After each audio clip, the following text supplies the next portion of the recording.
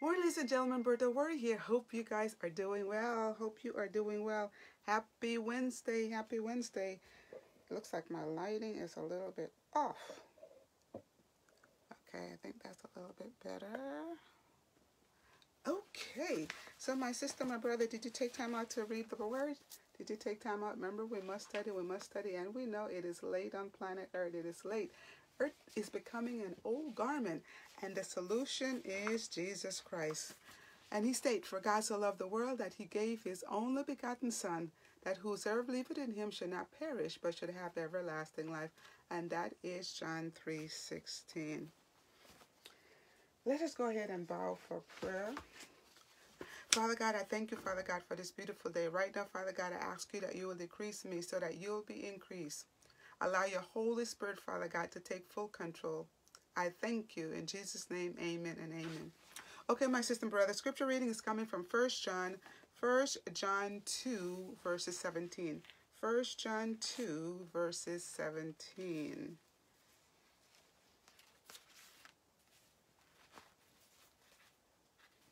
And it reads, "And the word passeth away, and the lust thereof, but he that doeth the will of God abideth forever." May the Lord add a blessing to the reading, hearing, and the doing of his words. So let's get into our topic today. None enter as commandment breakers. None who have had the light of truth will enter the city of God as commandment breakers. His law lies at the foundation of his government in earth and in heaven. If they have knowingly trampled upon and despised his law on the earth, they will not be taken to heaven to do the same work there. There is no change of character when Christ comes. Listen, there is no change of character when Christ comes. The character building is to go on during the hour of probation. And now when is probation? We are in probation hours right now, my sister and brother. Let me repeat that. The character building is to go on during the hours of probation. Day by day, their actions are registered in the books of heaven, and they will, in the great day of God, be rewarded as their works have been. It will then be seen who receive the blessings. Blessed are they that do his commandments, that they may have right to the tree of life, and may enter in through the gates into the city. This is coming from Revelations chapter 22, verses 14. Those who make a raid against God's law and warring against God himself, and many who are filled with the greatest bitterness against the commandment-keeping people of God, make the loudest boast of living holy, sinless lives. This can be explained only in one way. They have no mirror, meaning, the mirror that you look at yourself in the morning. So this can be explained only in one way. They have no mirror in which to look to discover to themselves the deformity of their characters. Neither Joseph, Daniel, nor any of the apostles claim to be without sin. Let me repeat that. Neither Joseph, Daniel, nor any of the apostles claim to be without sin. Men who have lived nearest to God, men who would sacrifice life itself rather than to knowingly sin against him, men whom God has honored with divine light and power, have acknowledged themselves to be sinners, unworthy of his great favors. They have felt their weakness and sorrowful for their sins, have tried to copy the pattern Jesus Christ. So that concludes my topic today. None enter as commandment breakers. So on tomorrow we're going to go talk about, on Thursday, just two classes: obedience and disobedience. just two classes. We're either going to be obedient to the law of God, or we're going to be disobedient to his laws. Okay, so that is for tomorrow. So may I share with you my devotion?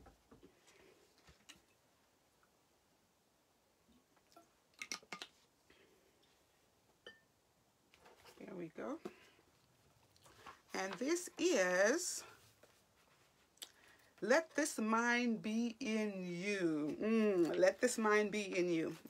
It says, let this mind be in you, which was also in Christ Jesus, whom being in the form of God, thought it not robbery to be equal with God, but made himself of no reputation, and took upon him the form of a servant, and was made in the likeness of man. And this is coming from Philippians chapter 2, verses 5 through 7. Let us bow for prayer. Father God, I ask you, Father God, to continue to take full control.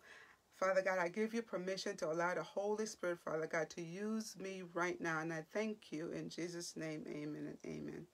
Okay, Daniel was but a youth when carried away captive into Babylon. He was about 15 or 16 years old, for he is called a child, which means that he was in his youth. Why did Daniel refuse to eat at the king's lustrous tables? Why did he refuse the use of wine as his beverage when it was at the king's command that it was placed before him?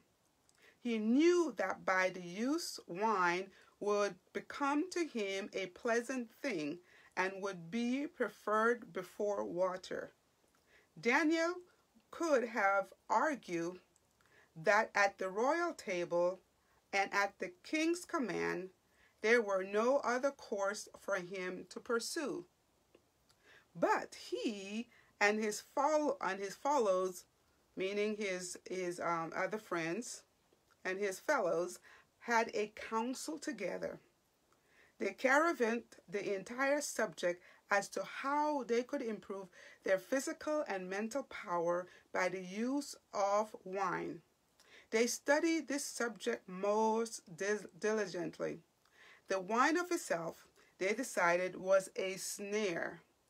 They were acquainted with the history of Nahum and Abihu. Remember, they were the first two sons of Aaron. Okay, so they were acquainted with the history of Nahum and Abihu, which had come to them in parchments. In these men, the use of wine had encouraged their love for it. They drank wine before their sacred service in the sanctuary. Their senses were confused. They could not distinguish the difference between the sacred and the common fire. In their brain-benumbed state, they did that which the Lord had charged all who served in holy office not to do. They put the common fire upon their censers when they had been expressly charged to use only the sacred fire of the Lord, more kindly, that never went out.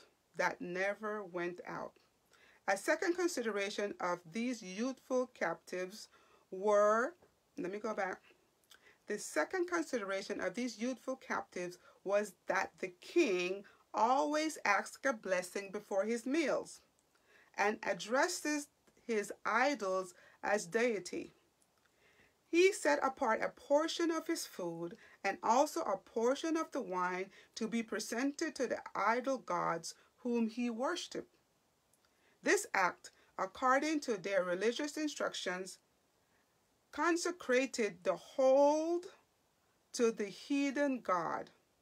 To sit at the table when such idolatry was practiced, Daniel and his 3 brethren deemed would be a dishonor to the God of heaven. These 4 children decided that they could not sit at the king's table, to eat of the food placed there, or to partake of the wine, all of which has been dedicated to an idol god. There was no presumptions with these youth, but a firm love for truth and righteousness. They did not choose to be singular, but they must be, else they would corrupt their ways in the courts of Babylon. So that concludes my devotion. Let this mind be in you. So my sister and brother, we have Daniel as our example. We have Joseph as our example. And there's so many examples in the Bible. We got the 3 Hebrews boys in the Bible. So there's so many examples that we can use for our examples for ourselves and also for the examples for our youth. Okay? Because we as individuals will have to make a decision. Our young people, our children have to make a decision whether we're going to be obedient to God or be disobedient. There's only two camps. There's only two choices. You're either going to be remain faithful to God or you're going to be breaking his commandments. There's only 2 choices, my sister and brother. 2 choices. And those of you that might say, well, Berdel, you know what? I have not made my decision yet. I'm still doing my research. My sister and brother, you have but a moment to make that decision. Because if you look all around you, you can see the love and the grace and the mercy of God. He's a kind God, but he's a just God, but he will not be waiting for us for too much longer. We are on probation, okay? So say, for instance, if you said, well, you know what? I think I'll make a decision next week and see if I'm going to serve the Lord. My sister and brother, what if something happened and you don't make it till next week? Then what? Then your fate has been sealed.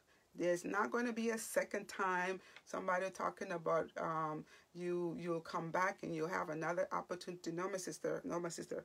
Once your eyes is closed and you cannot breathe anymore and you are dead, you have made your calling and election sure. Everything is sealed. It is sealed. It is sealed.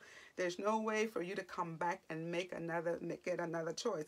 This is the only life we have. One life, one life.